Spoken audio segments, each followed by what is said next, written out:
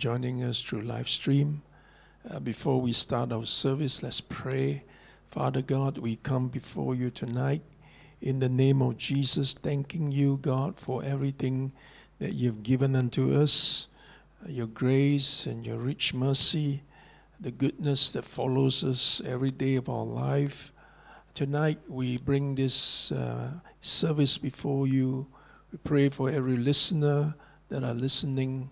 We pray for everyone that's watching tonight.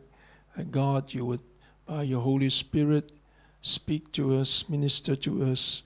We uphold tonight, especially Sister Shaggy, and we want to believe that, God, your hands is upon her.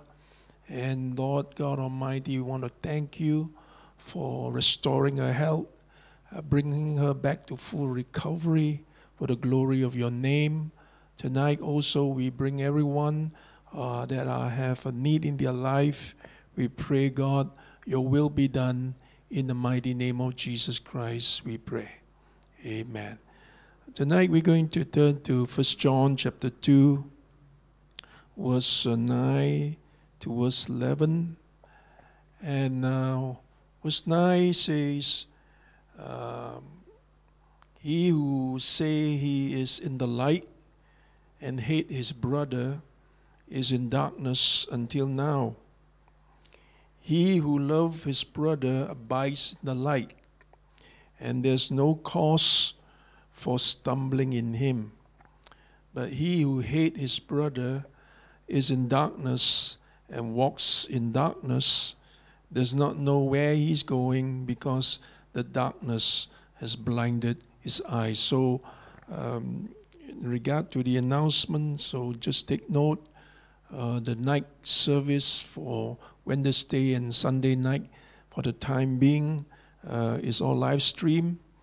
Sunday morning we gathered together for service, and take note, Christmas Eve service is on Thursday night, 8 p.m. sharp. We come together on that night for the Eve service. Amen.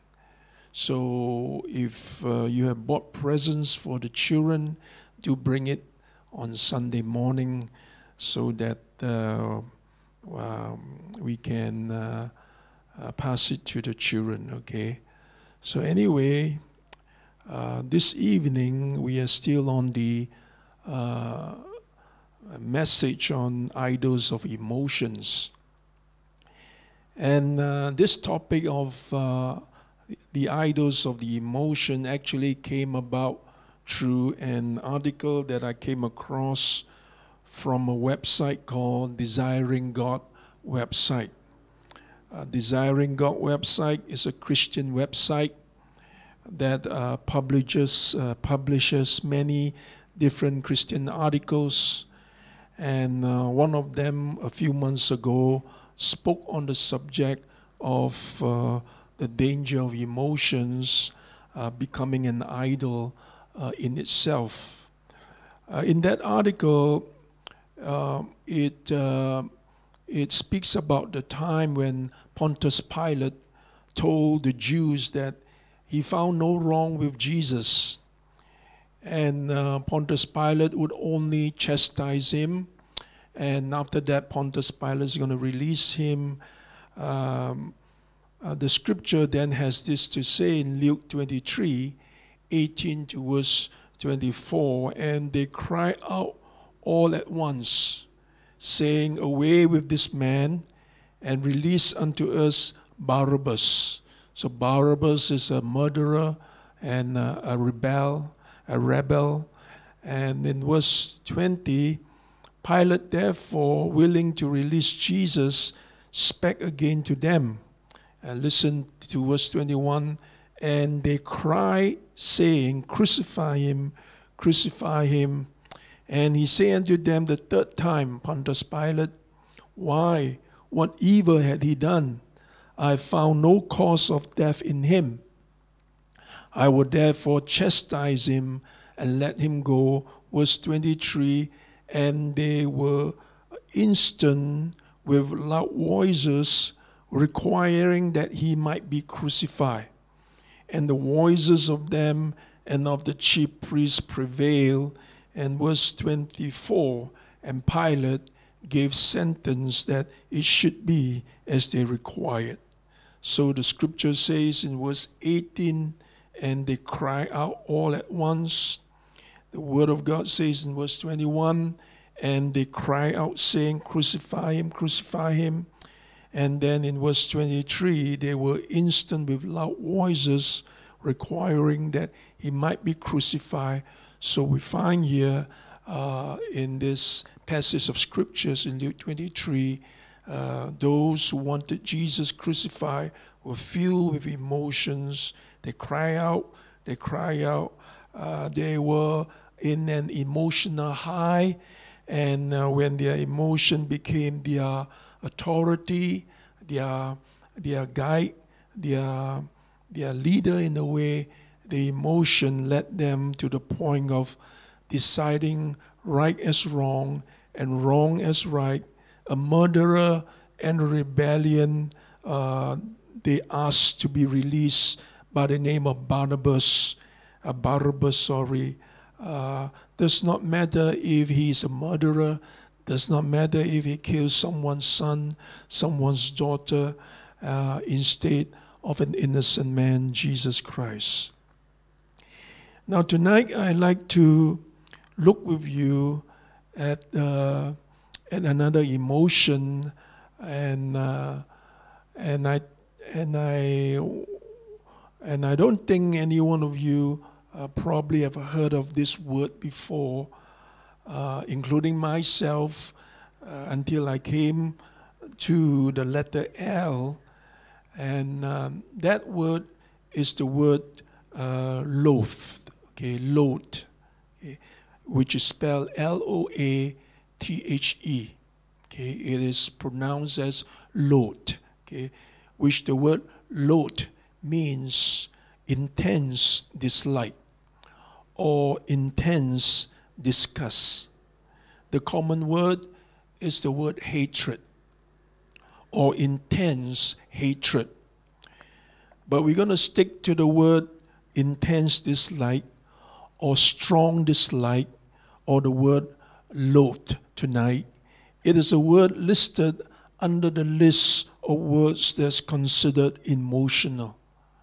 Now, for this emotion, I would like to look at two sides of this strong dislike.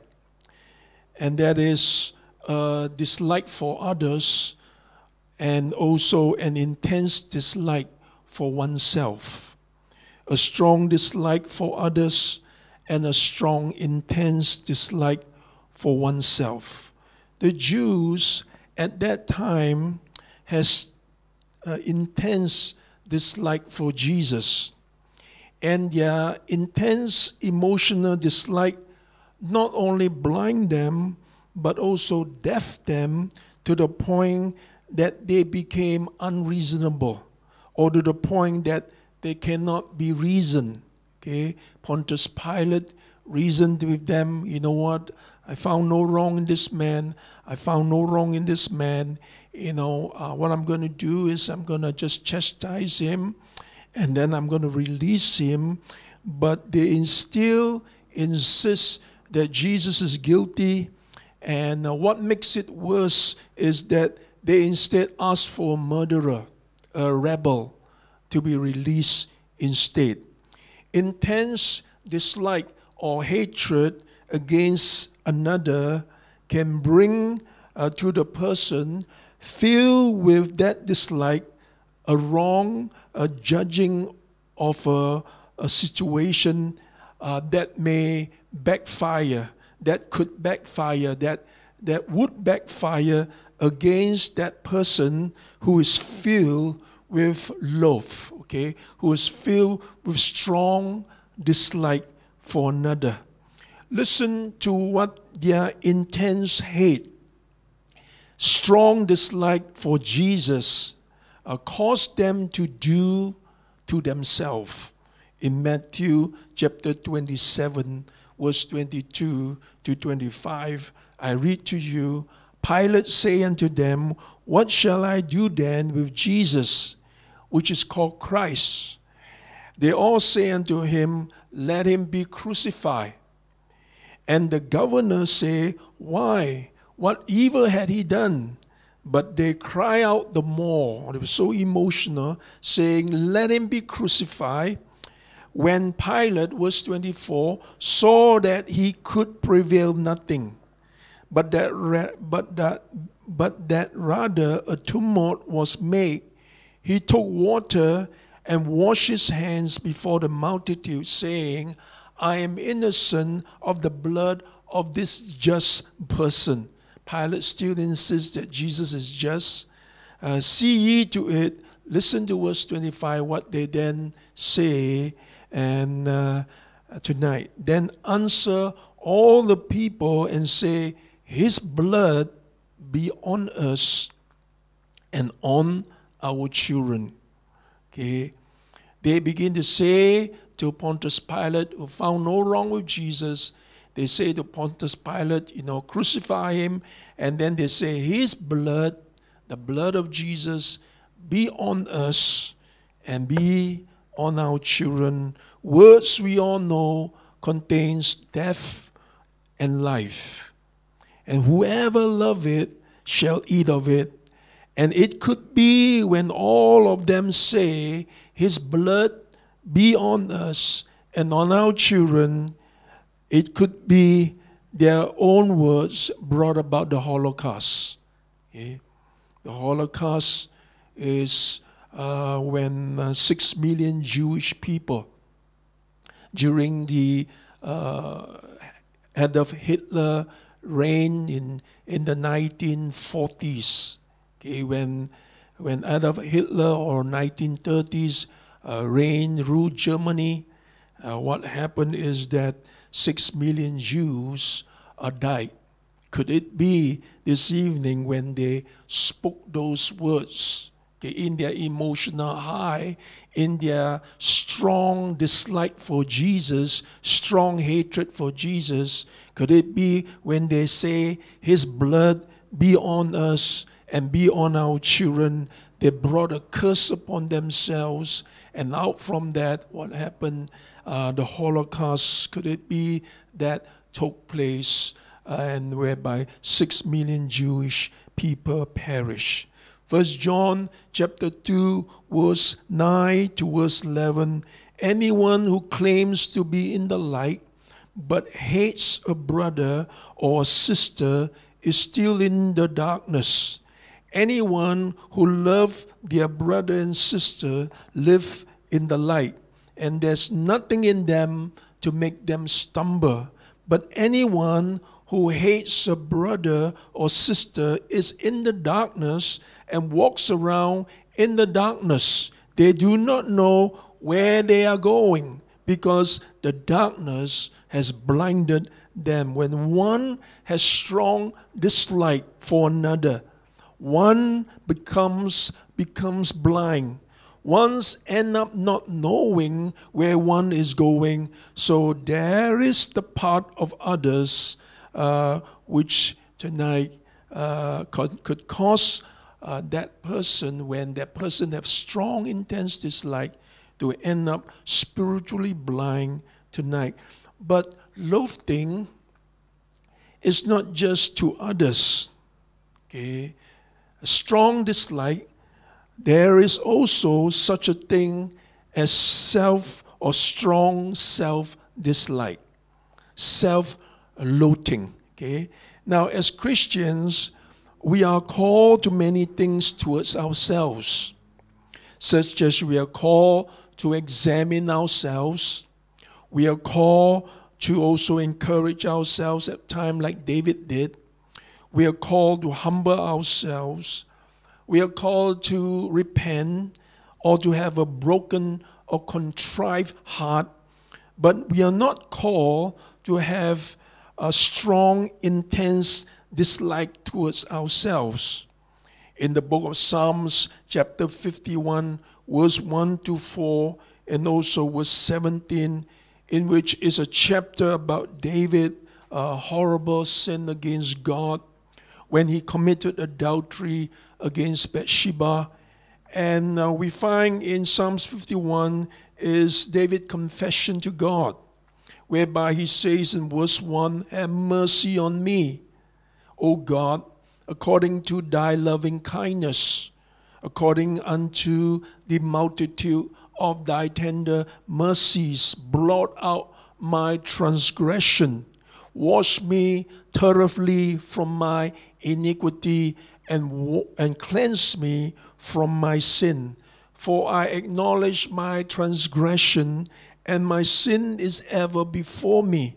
Against thee, thee only, have I sinned, and done this evil in thy sight, that thou mightest be justified when thou speakest, and be clear when thou judgest." In verse 17, he has this to say, "The sacrifices of God are a broken and contrite heart.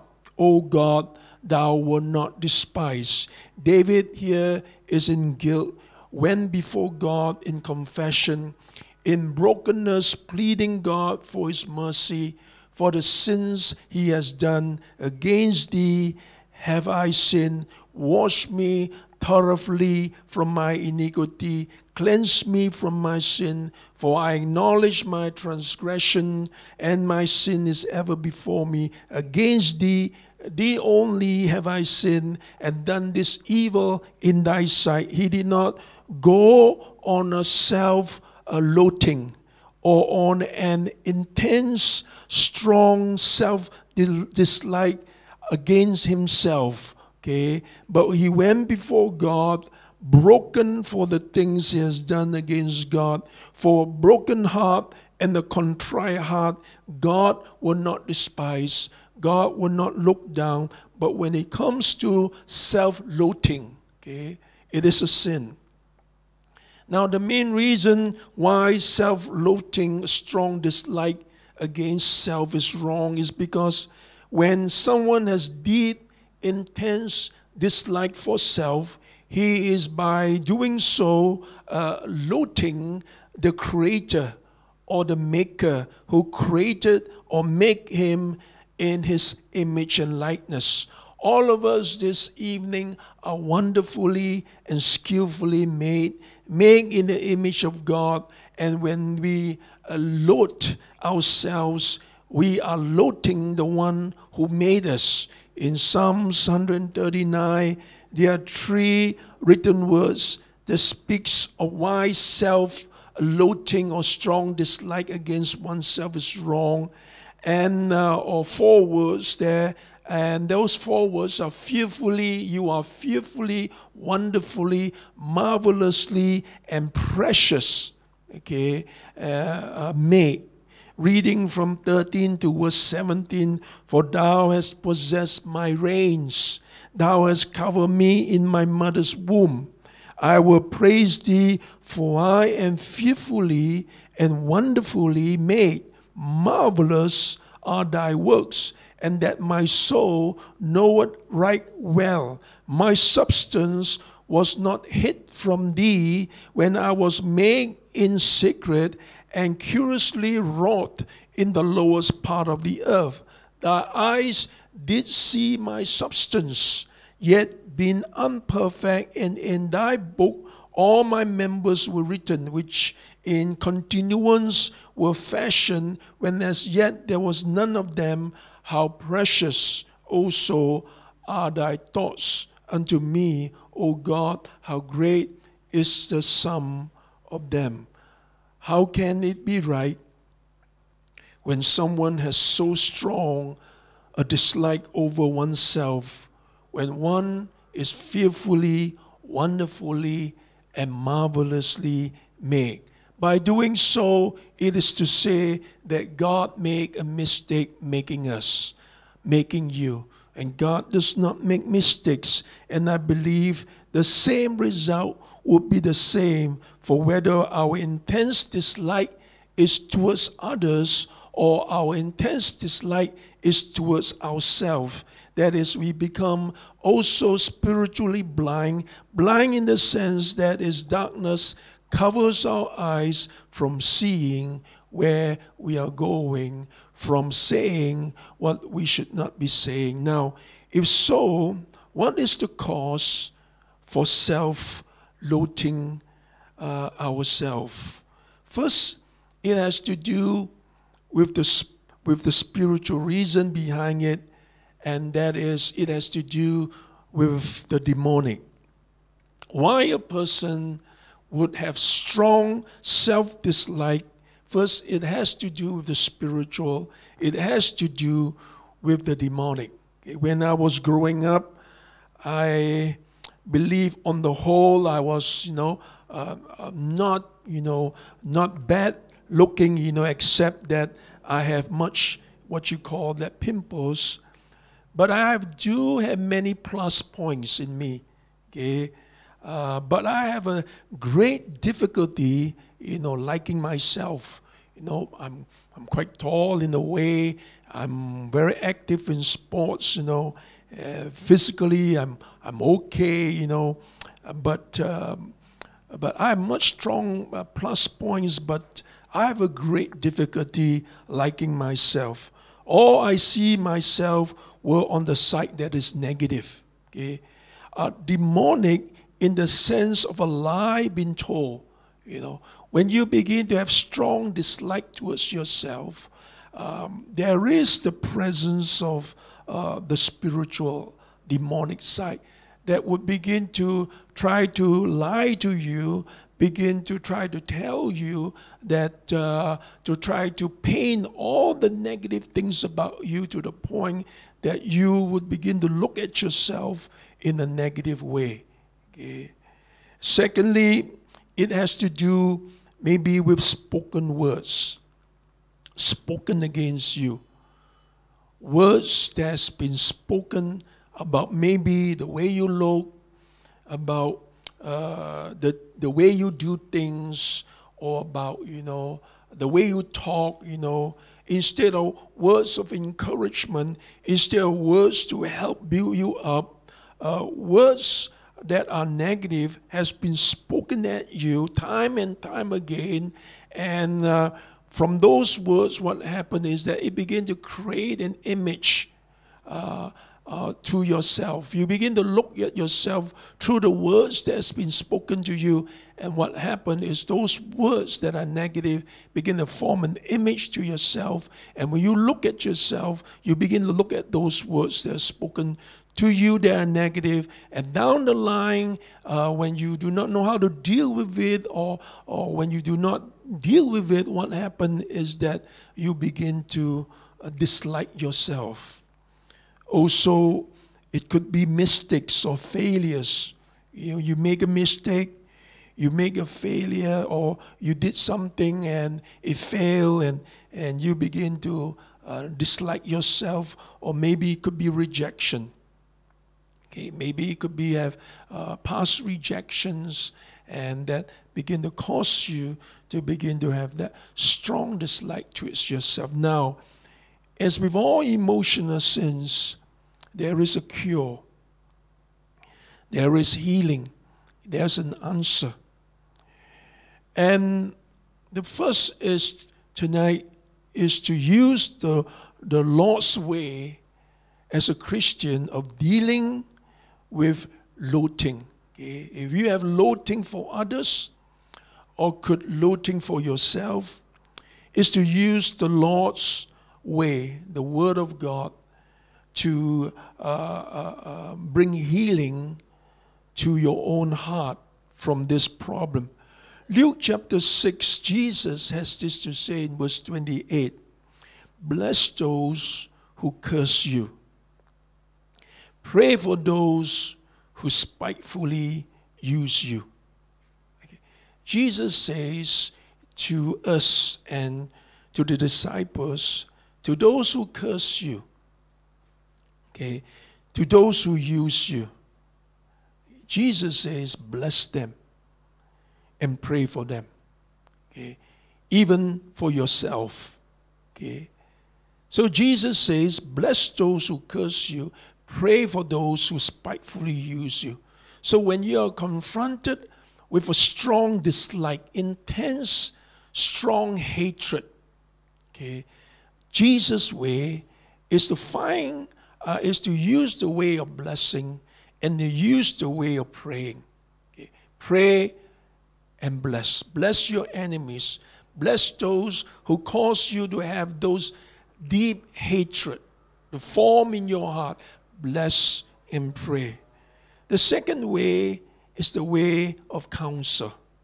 In Proverbs 24, verse number 6, for by wise counsel thou shalt make thy war, and in multitude of counselors there is safety. Seek counsel for your problem. Okay? Talk to a spiritual, someone who is spiritually matured. Okay? And seek counsel from that person. Okay? About the problems, about the deep hatred you have. Okay?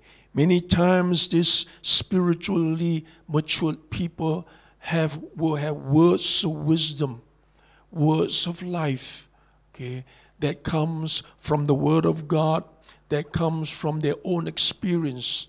They begin to share with you and begin to help you to come out from that deep hatred. Intense hatred, one of the things about it can be a very strong stronghold.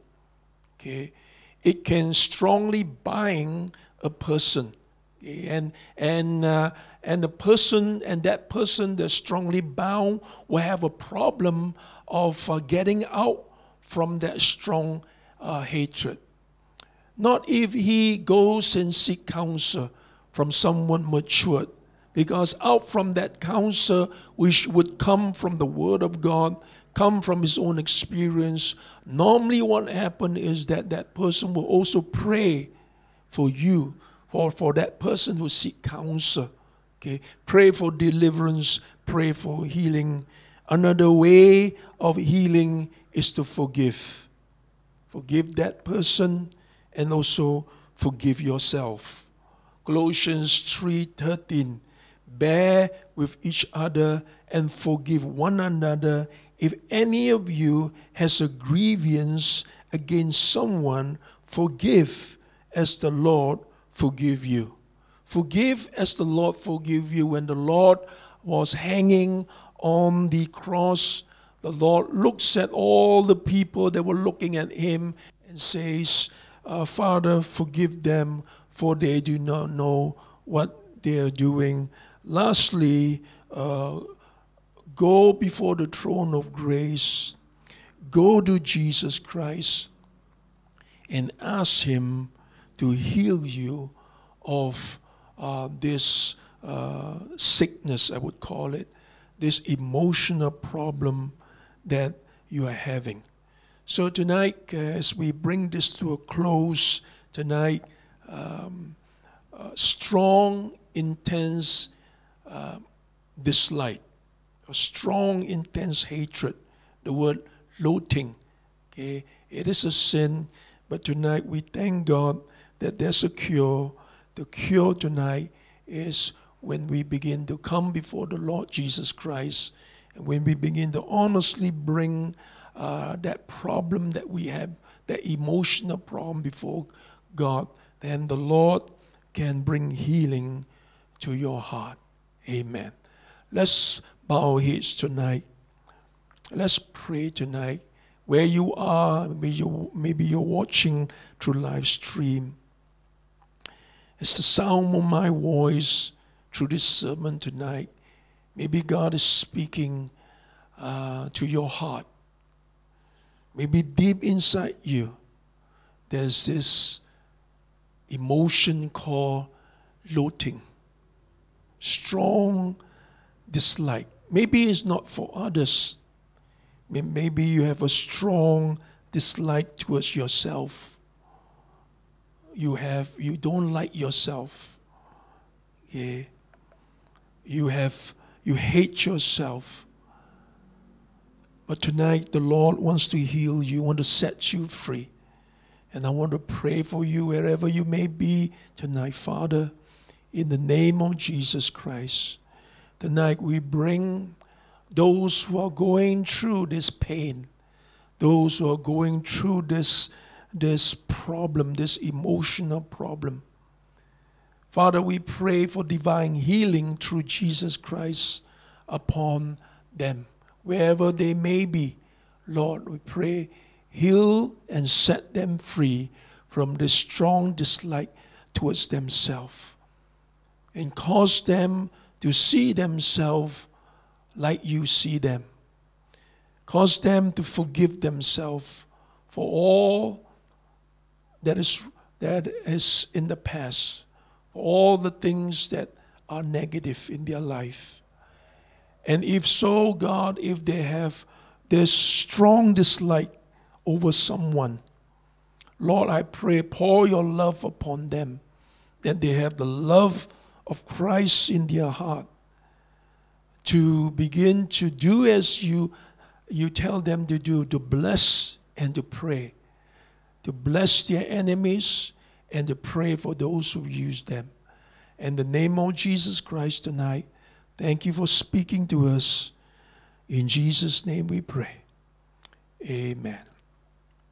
Amen. God bless all of you. Amen.